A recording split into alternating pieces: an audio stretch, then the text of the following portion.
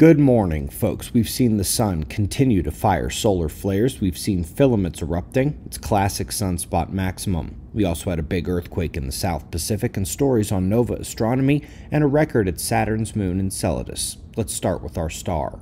You'll see the filaments destabilize and lift away. You'll see the flashes of solar flares over on the eastern limb. Despite the increase in activity, none of those events released CMEs in Earth's direction. Sizable coronal holes there on the south as well.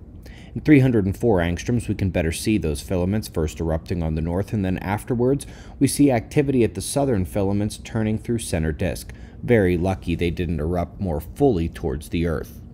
Let's go next to the solar flare chart that goes X-ray flux so you can see the rise in solar flaring that took place throughout the day. Largest one broke above M5 classification, but were all relatively impulsive events. Let's watch them here in 131 angstroms. I've dimmed the light return so we can more easily pick out the flare flashes. Nearly all of them came from the two active regions coming in from the left side, and which will be facing Earth over the weekend and into early next week. We'll see if they quiet down or continue their flaring activity over the next few days.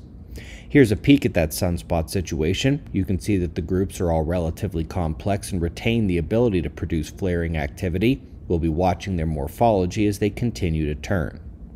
Let's go next to the South Pacific, where a very large earthquake has struck south of the Loyalty Islands. This one rang in at magnitude 7.7, and it produced a small tsunami of only about 2 feet. The diminutive size of the tsunami, combined with the earthquake being out to sea, thankfully left us without damage to the island regions.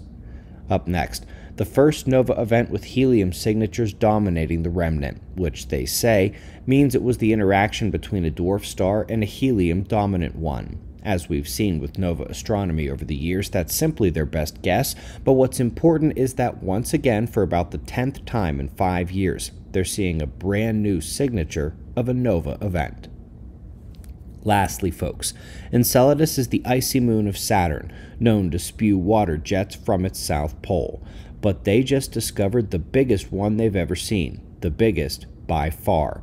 While it's possible it was a chance capture, a lucky snapshot by James Webb, it's also possible that as the entire solar system is shifting, this is yet another sign of the increasing extremes we've been seeing throughout the solar system.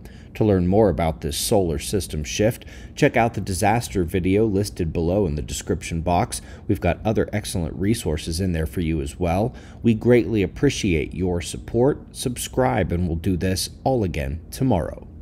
Right here, but right now at 6 a.m. in the new Valley of the Sun. Eyes open, no fear. Be safe, everyone.